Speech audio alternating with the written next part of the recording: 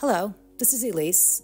I'm an intuitive and a channeler, and these are the beings that I channel on a regular basis. These are a series of questions that were asked by a colleague, friend of mine, and here's another one of her questions and their answers.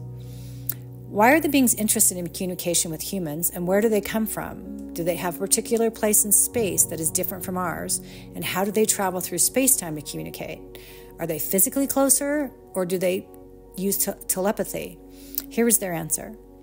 There are many questions in your question, so we will work on answering as best we can. Do we telepathically communicate? Yes. Do we physically communicate? Yes. Can we be seen? Yes. And as we've said before, we come from the 12th frequency. That is all true. I've had those experiences with them. You can call it a dimension. You can call it a level of consciousness. But is it a frequency that is beyond what most humans can connect to, and we travel through light because light doesn't actually travel? I believe that to be true, quite honestly. It is actually standing still, but given the vibration, light travels. And we are able to manipulate that vibration of your light so we may drop down and connect with the light body within the human, so we may communicate through that human like we do with Elise and calibrate with their energy and our energy. So it's almost like we are able to be part of a family or families of star seeds and soul families that are able to communicate with their star seeds in other dimensions.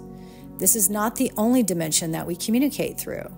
This is one in particular, though, is here to shift the level of consciousness and the microcosm, the biome, the strands within the DNA, all the molecular structure that's within your body to shift it more into light, even though you have contractions, because you are in physical form in a more dense dimension, but it's not as dense as you may perceive it to be.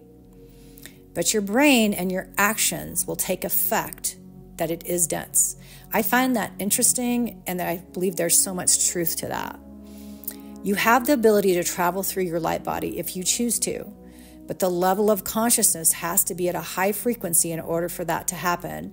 And you will find that when you start to coalesce with the other humans on your planet that are at this level of frequency, then the synchronicities come into alignment. I believe that to be so true.